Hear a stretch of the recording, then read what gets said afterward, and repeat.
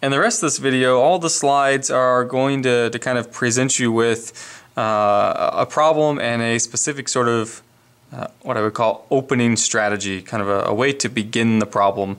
Now this one maybe is more obvious than the rest. Again, as we finished with that first matching set, there are only one set of identities that have the negative angle. There's only one set of identities that have this pi over 2 minus x expression. So it should be quite obvious maybe where to go, or at least where to begin this particular problem.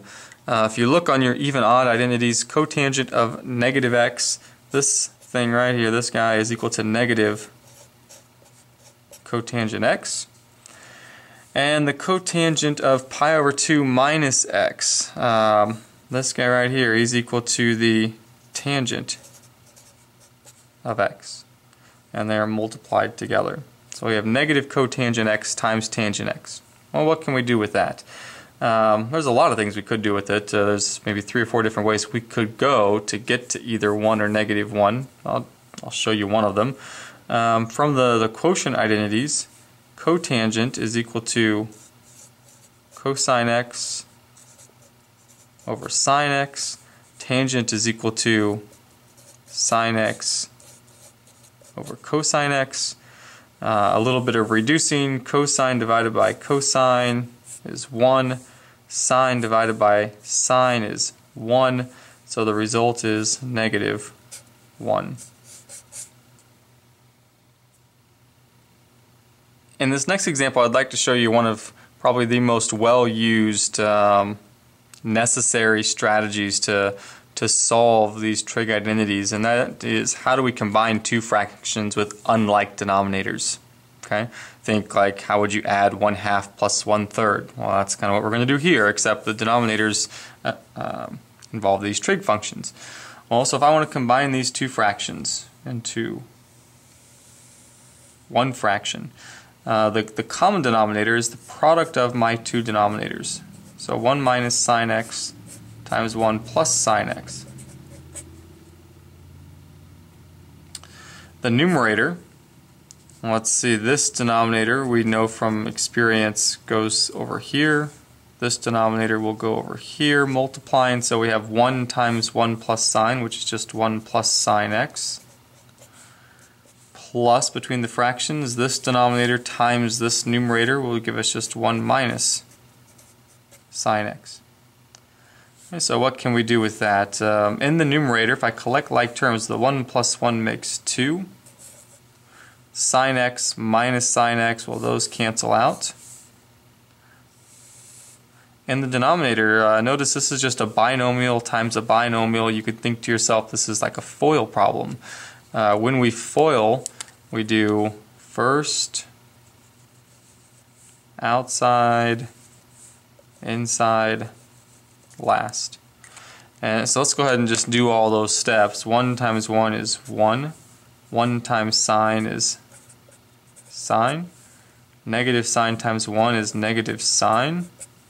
Negative sine times sine is negative sine squared. And what can we do here? Sine minus sine goes away. So we have 2 divided by 1 minus sine squared. So let's see, can we do any more simplifying to that? Can we take it anywhere else? So I'm going to bring this up here so we can see. 2 divided by 1 minus sine squared. Well, that's a Pythagorean equivalent of cosine squared. Right? Let me show that. Just so you believe me here. If I add my original sine squared minus or plus cosine squared x equals 1, if I were to take this sine squared and subtract it over to this side, 1 minus sine squared would be cosine squared. So that's an okay substitution. Well, I've got this division by cosine. Generally, the expression would be considered more simplified if it's not written as a fraction, so the reciprocal of cosine is secant.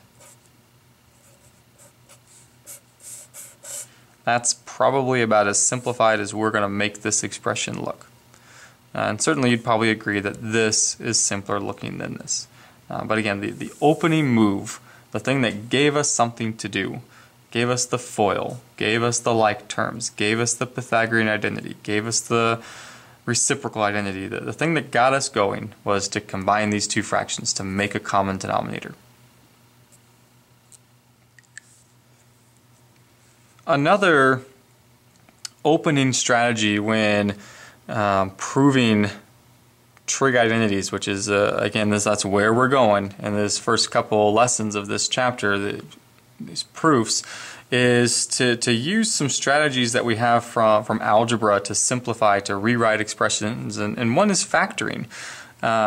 You know, for example, if I were to give you like maybe x squared plus 5x plus 4 and the directions were to factor it, then we would know that that's two binomials, x plus 4 and x plus 1.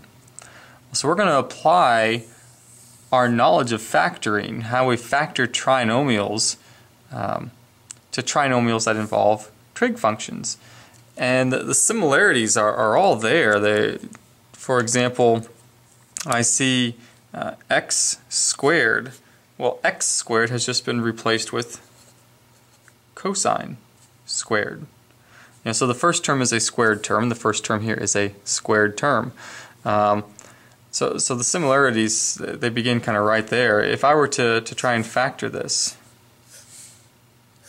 also how did we do it over here? It was the first step of our FOIL. X times x gives x squared. Well, what times what gives cosine squared? And the answer would be cosine. Cosine times cosine would give cosine squared. Well then, how did we finish this? We wanted two numbers here that multiplied to the 4 and added to the 5. And it completed our factoring. Same thing here. Can we come up with two numbers that multiply to 1 and add to 2? And certainly we can. It'd be positive 1 and positive 1. Since the binomials are the same, we could of course write it as cosine x plus 1 squared. So there you go. There's an introduction into using factoring, using something that we have done and been doing for a lot of years, dating back to like Algebra 1, Algebra 2, pre-calculus, just factoring of trinomials. We can extend that knowledge base to trig expressions. The last of these, what I would call kind of opening strategies that I want to discuss in this video is one in which we can rationalize the denominator of a fraction. It's another example that we're kind of stealing from algebra, really. For example, you know, an algebra example, if I were to give you like 3 divided by 1 plus the square root of 2, and I ask you to rationalize the denominator, well, seeing a binomial, we'd all know to rationalize this by multiplying the numerator by the conjugate pair, 1 minus square root of 2. You know, we know why we do that too, because we know that, you know, when we go to FOIL the denominator, we know that the outside product and the inside product, well, they cancel out every time, and so the square root ends up being gone in the denominator. That's kind of the objective there, is to remove that square root from the denominator. Well, the same sort of thing, believe it or not, kind of works here too. If I see this denominator that has 2 terms in it, this same rationalizing trick will work to simplify this. So I'm going to begin this by multiplying by the conjugate pair 1 minus cosine x. Okay. In the numerator, you could do one of two things. You could distribute sine squared to each term, or you could just leave the sine squared in front. And experience in doing identities tells me to just leave it in front, and you'll gain that same experience too here over time. In the denominator of this fraction, we have two binomials, so just like we would here, we're going to FOIL the denominator together. 1 times 1 is 1. 1 times negative cosine is negative cosine. Cosine times 1 is positive cosine. Cosine times negative cosine is negative cosine squared. Okay, the like terms make these cancel out, so I've got then sine squared x times 1 minus cosine in the numerator divided by 1 minus cosine squared in the denominator. Now, 1 minus cosine squared is a Pythagorean equivalent of sine squared.